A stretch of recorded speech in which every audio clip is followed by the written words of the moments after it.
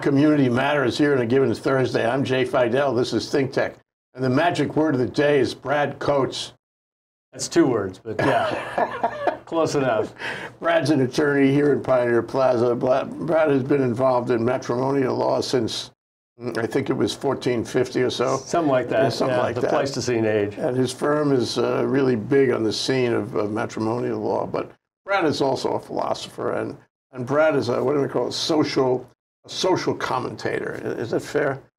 Well, I turned into that to some degree. I wrote this Divorce with Decency book thinking it was going to be a divorce handbook, and then it turns out that really what's changing so fast is society, more than even divorce laws are changing. This is society. That's the book. Can we look at that book? Can we get a cover of that? Luck would have it, yeah. Yeah, that's a really interesting book, and these discussions that we have are really interesting. So today we're going to talk about cohabitation as an alternative to marriage. And, you know, I guess one of the reasons we should talk about that is that it's gaining momentum over our lifetimes, and probably even quicker now. They have numbers on it. Do we know how many people are cohabiting instead of getting married? I don't know if I've got the exact numbers of that, but I can tell you that cohabitation has just taken off like crazy. You know, and it's not just cohabitation, it's basically all the different alternate approaches to what used to be known as the nuclear family. But, you know, when you and I grew up in the good old 1950s, a mere 4 million people lived alone. 1950, only 4 million people lived alone. Everybody else lived in nuclear families, extended families, whatever. Only about 9% of households were single, you know, loners. Nowadays, according to the 2011 census, people who live alone are now 33 million Americans. That makes up 28% of all U.S. households. So people are living alone. People are living in you know, cohabitating, you know, living together with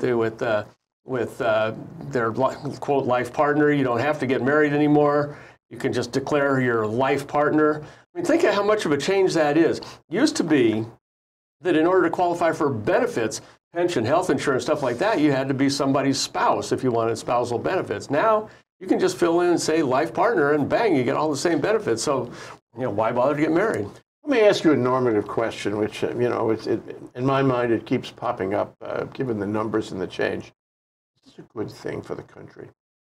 Nobody knows. Nobody knows. I mean, it's definitely the thing. It's what's going to keep happening. I mean, you know, Brad Coates and Jay Fidell are not going to start or stop it or have much of an impact on it. Yeah. All we can do is dissect it a little bit. But obviously, if you get a situation where this is happening so exponentially and so fast, it's almost like smoking before the Surgeon General report came out and said, hey, this is dangerous. I mean, you know, we're embarking on you know, 40 to 50% of all the kids in the country are now being born out of wedlock. 50% for women under 30, 40% nationwide. That's not good. Well, you know, it doesn't seem good to we old style types. If you're born into a marriage, then people feel whether it's obligated, you know, whether it's the correct conclusion or not, people feel obligated to take care of you. I mean, the marriage sort of calls on you to do that. And society called on you to do it, and religion called you on you to do it. But if you're not married and you have a kid out of wedlock, it's not the same thing, is it? And that kid stands a much better chance of being, you know, with only one of his parents or none of his parents. Right? Yeah. Well, and I do have some stats on that, just so we don't sound like old fogies commenting. I mean, you know, now less than 1/2 of all American children live in traditional, intact nuclear families, less than half of the kids. We're now the world's leader in fatherless families here in America. Just over 40% of America's children do not live with their biological fathers. Meanwhile, and this is an amazing statistic, every time a new partner rotates in or out of a parent's life, so you got a single mom who's dating a single dad who's dating his secretary instead of his ex-wife. Look at all the movies coming out of Hollywood. Half of them That's go exactly right down that and road. They almost endorse all that. Yeah. So, but the adolescent kids' problems increase by 12% every time you bring in a new partner. Interesting. So mom comes home and says, you know, hey, John, you're gonna love my new partner, Melvin. And, you know, John doesn't love Melvin. He kind of misses his dad, and he starts acting out. And then after Melvin comes, you know, Martin, and after Martin comes, you know, Michael and whatever, and that's just the end. Yeah, it's a profile in literature. It's the angry kid, the kid out of control, who says to this person who comes into the household unit, "You're not my father. You're not my dad." Right, yeah. There it is, and by definition, he's ticked off. Yeah, that's right. And What you have now is 1 million children a year being affected by divorce. And then the question is, you know, how's that, what's the ripple effect of that? There's a lady psychologist, sociologist named Dr. Judith Wallerstein. She did a famous follow-up study on the children of divorce, and she went back and interviewed these kids 20 or 30 years after they're no longer kids, after their parents' divorce, and said, you know, how did your parents' divorce affect you? And across the board, they hated it. Only 1 in 10 said they felt any sense of relief after their parents' divorce. Otherwise, they would have rather their parents had stayed together and fought. You know, it's always what the parents say because they feel like it's good for them. You know, dad wants to run off with his secretary or mom with their personal trainer or whatever. So because it's, you know, seems like a positive thing for the parent, they transpose it to think, well, this would be good for the kids. They didn't want to hear me and dad fight all the time. Yeah. Kids would have There's something really selfish about that. That's totally selfish, and the kids would have rather heard the parents stay together and fight than lose them, either one. They don't want to lose either parent. I would like to examine with you, you know, the causations here. There are multiple causations, and try to figure out what has caused this and what will be causing, you know, an increase later, which I believe will happen. But before we do that, I want to ask you one other question. How does this, you know, you're a matrimonial lawyer. You know, I don't want to tell you anything you don't know, Brad. You're a matrimonial lawyer. With no matrimony anymore. Yeah, there's no matrimony. What about Lee Marvin? Is he around? Is he alive? Is he with us? I mean, are there claims possible in a non-marital household? Well, in Hawaii, we don't have common law marriage, and we don't have that sort of a claim. You would have to have, you know, some sort of an independent contractual problem to say that. Say you were joint tenants in a house. That'd be in writing too. Yeah, and so it's not just living with somebody does not give you rights in their property. Although, ironically, if you've been married 5 years but you lived together 5 years before that, sometimes they'll bootstrap on the prior period of cohabitation. But just cohabitation alone does not do it. But you gave stats already. Doesn't this affect your practice? The number. You can't have as many divorces if you don't have as many marriages. Well, and fortunately I'm almost as old as you are, and I'm going to be retiring before too long. So it's not.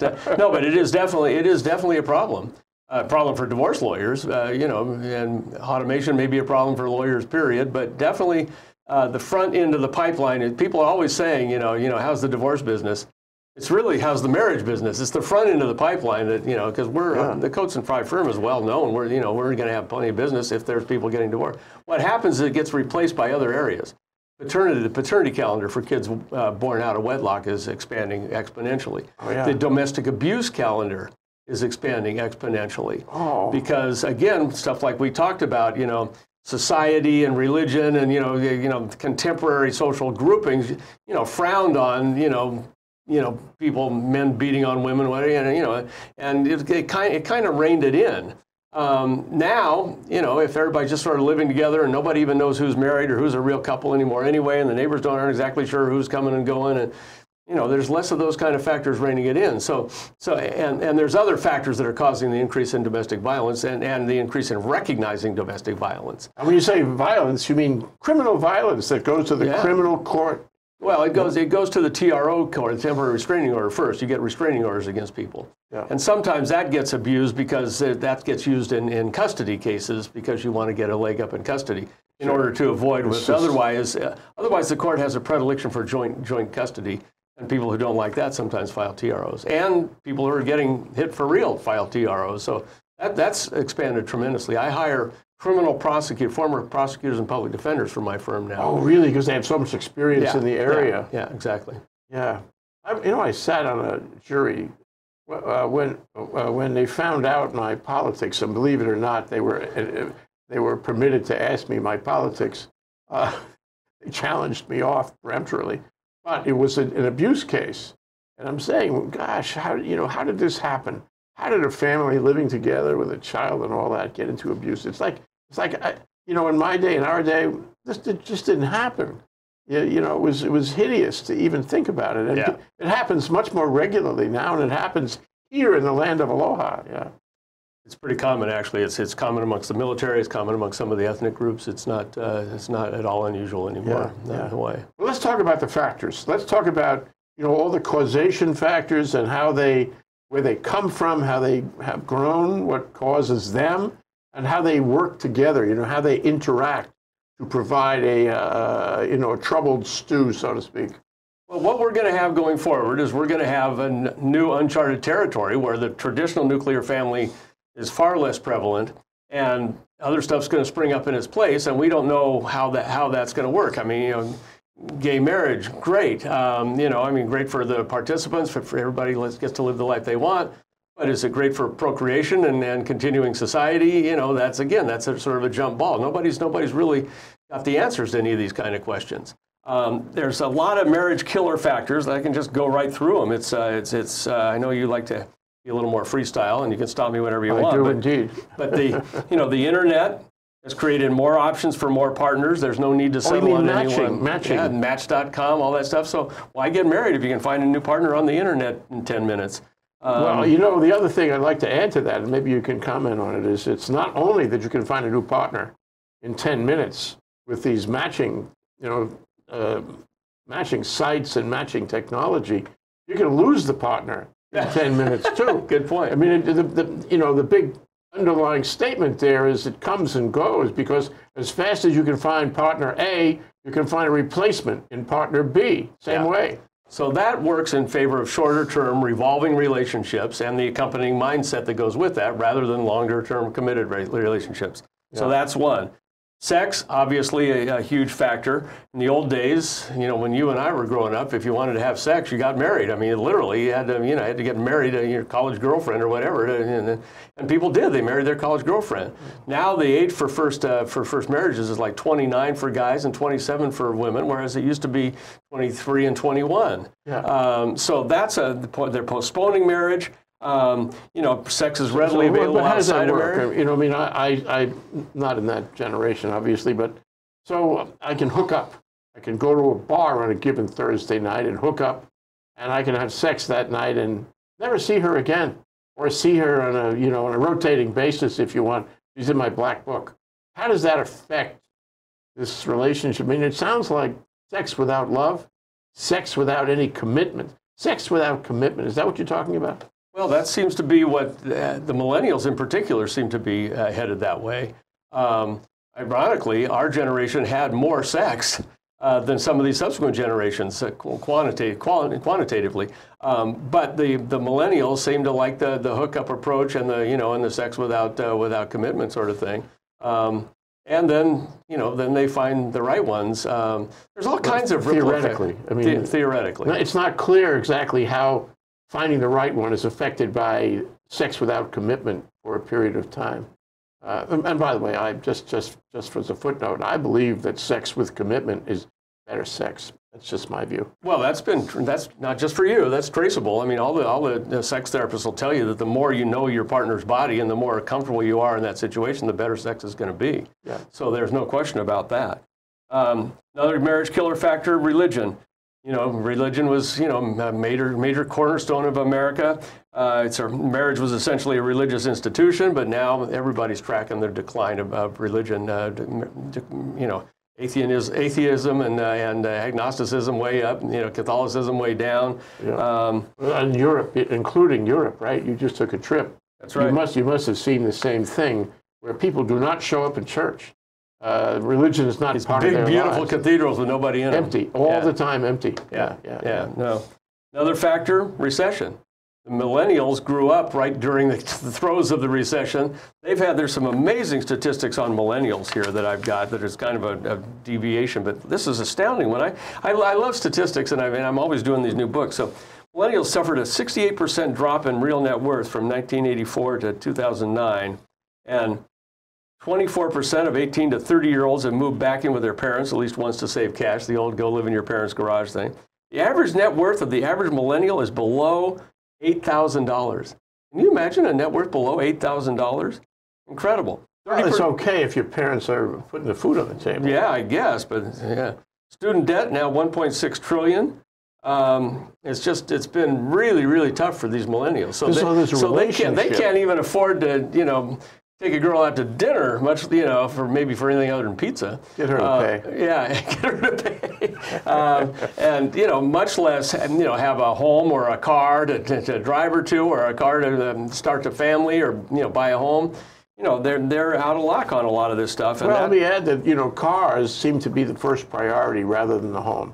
Maybe it's always been thus, but I find these young people, they'll spend an incredible amount of money on a fancy car, but they won't think about buying a home. Yeah. It's just out of their reach and out of their thought process. Home ownership's out of the spectrum for a lot of It was always hard in Hawaii. It was always hard. Brutal in Hawaii. Way harder now. Absolutely, and brutal.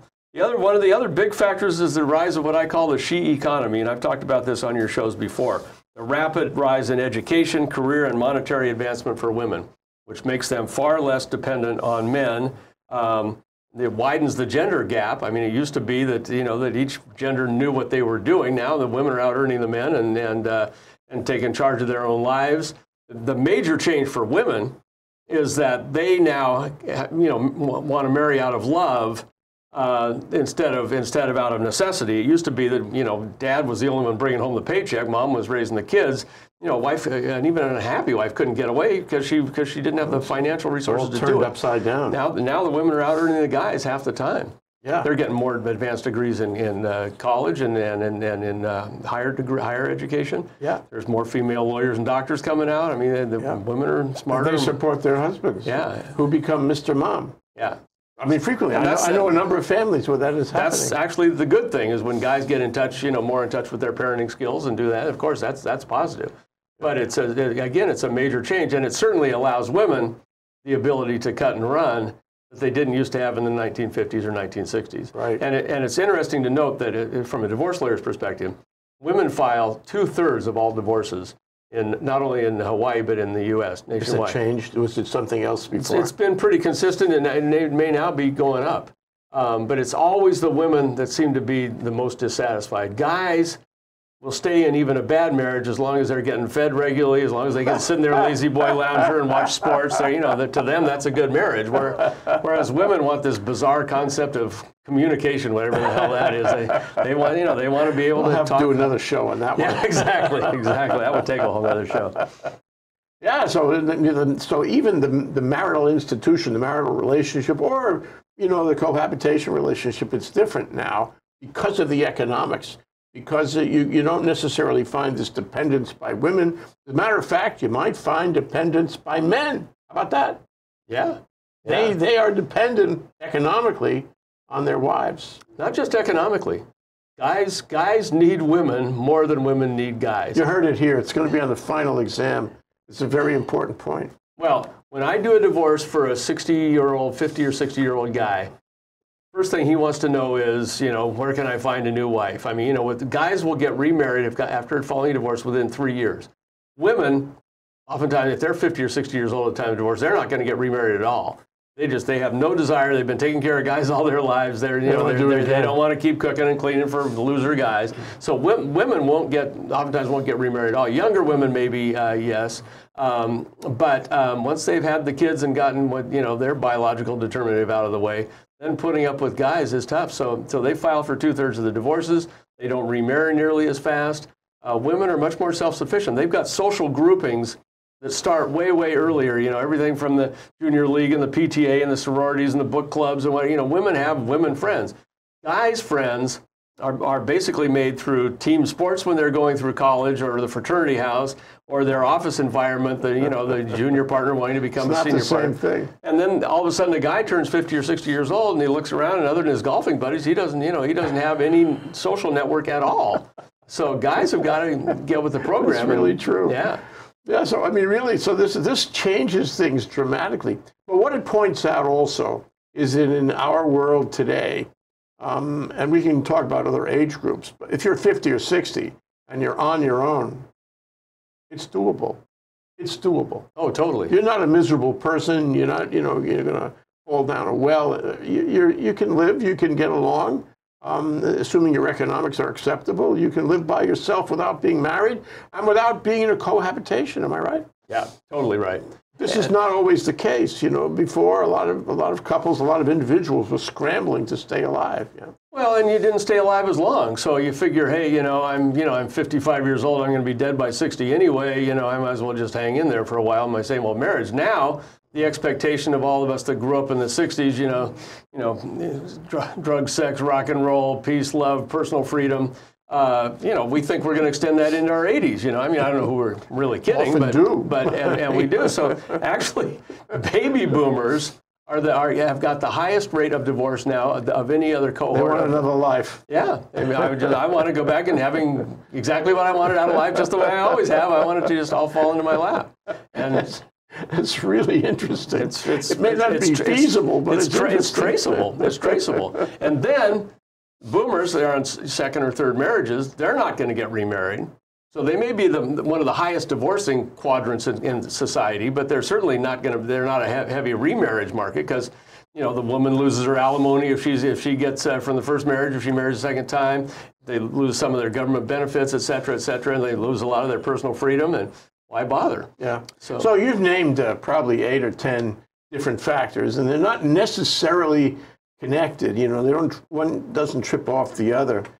They're like independent factors all happening at the same time. And my question to you is, how do they interact? How do they create the porridge that we live in socially, family-wise, household-wise? You know, where are they taking us? That's a hard question. That's the $64,000 million question. Yeah. Because there's no roadmap for this for society. I mean, there are societies like the Scandinavian societies. A lot of times, single women are raising their own kids there, and it seems to work out okay. It's kind of an accepted deal. Their social structures, you know, they have daycare centers that pop up and take care of it. How that's going to work out in inner cities of the U.S.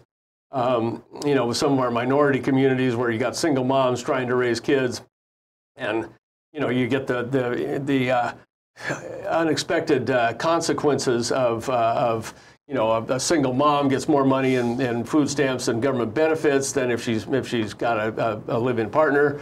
So that fosters them to continue that lifestyle instead of even trying to find a linkage. And you know, who knows whether a nuclear family linkage is the right thing, but it seems like there is a benefit to having a male role model, a consistent male role model especially raising male children in a cohesive, you know, family style unit. That seems to be kind of undeniable. And without that, you got societal problems. I mean, these kids that are raised by single moms, as hard as these single moms try, kids have more problems. Yeah. So we're going to have to figure our way around that as a society. Yeah, well, it's hard because I don't think anybody's really working on it except you and me right here. Yeah, and we've almost got to solve it, not quite. It further. But a couple of things, you know, you mentioned inner cities, and that's not only an economic, dichotomy. It's also it's a geographical dichotomy. And if you ask me cold, and I have no evidence on this, about whether these what we would call interchangeable families are greater on the West Coast in a West Coast culture or on the East Coast in the big cities on the East Coast, I would guess that the interchangeability is easier and thus more ubiquitous on the West Coast than the East Coast. Is there anything to that? What do you think? Well, I'm raised on the West Coast, and you know, West Coast has always been the American dream, go West, young man. I mean, it's always been the more freestyle, liberal, whatnot. Although inner cities on the East Coast, affluent inner cities, have probably got very similar problems. It's really the flyover state. I mean, we're watching. I mean, I've never seen this country be more polarized. We've got a bunch of people that believe in old-style American families, you know, white, middle-class, nuclear families, you know, with a central community, town-based focus, and we're tired of hearing about what all the elites are saying about on the coast. And then we got the progressives on the coast that are driving their Teslas, and you know, and they think they're the new wave. So we really have got. I mean, you know, look at what's happening politically in America. Well, you took me to my last question. That is exactly where we need to go here in this discussion. So, okay, we have Access Hollywood. You know, remember that the bus thing with Donald Trump back when, and we have, you know, kind of an amoral kind of approach that he has, and yet a lot of his followers, his base, they're you know, supposedly moral. They come from evangelist communities and religious communities. And that's hard to put together. But I just wonder. Here's my freewheeling question for you. How do these trends affect, say, an election of a demagogue like Donald Trump? How do they affect politics today? They gotta be. They're not static. They're moving. They're dynamic, and they'll be at least as dynamic in the future. How do they affect American politics? Well, that may be above my pay grade, but you definitely have got a very weird situation where you've got a guy like Donald Trump who is not exactly a bastion of truth, honor, morality, and and the American standards. In fact, he's kind of the opposite. And yet, all the people that believe in that see him as their savior, as compared to whatever they seem to view as being worse. God forbid we should have a woman president. God forbid we should have a progressive woman president. I can only tell you one thing that is kind of interesting from the studies I do, because I'm not a political science guy. There is a definite phenomena going on where there's a self-selecting out of quadrants of society. You're much more likely to get divorced, marry early, have kids early, get divorced if you are less high school educated, drop out before high school, or just ended high school education. If you're married, go on to graduate degrees, you're a doctor, a lawyer, an Indian chief, whatever, and you find somebody else who's introduced at somebody's wedding up on the Hamptons or whatever, all of a sudden you've got a more stable marriage. And those marriages are, so the gap, my point is the gap between the haves and the have-nots is widening in America. Actually, the Southeast who is Trump's big base. They're actually having the tougher time, which is what's so counterintuitive about a lot of this, because they're the ones that are getting divorced, trying to raise single kids, living in a trailer, having a real difficult time, and yet they see Trump as being their guy, and the liberal elites who are doing much better, and they can do better. I mean, it's getting worse. It used to be, and I'm sure you remember this. You'd come in as a partner in a big law firm, and you would maybe meet a cute young, secretary, and think, because guys are always more attracted viscerally to women. Oh, she's pretty, and next thing you know, you got a partner in a law firm marrying a secretary or paralegal. Well, that doesn't happen anymore. That's another factor, isn't it? Yeah. Now the lawyers are marrying female lawyers, and they're finding each other on dating sites. You can go on dating sites where you've got to be a certified millionaire to qualify, and you can only search out other millionaires. So it's not just, the goofy ones, the Tinder about, who's going to put out tonight or tomorrow night. Yeah. And it's actually a way to self-select the elites, finding more elites and sticking with the elites, and the have-nots getting stuck in this bottomless pit, stuck to the tar baby. Yeah, and in that law firm, these days, no lawyer is going to date a secretary. That's much too dangerous, and his partners would tell him, do not do that. That's right. That's right. That creates all kinds of problems for him, the law firm, and so forth. And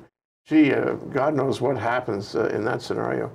Well, thank you so much, Brad. It's always great to talk to you. I get a kick out of talking to you, Jay. Yeah. They're interesting topics and prospects with questionable solutions. So, yeah.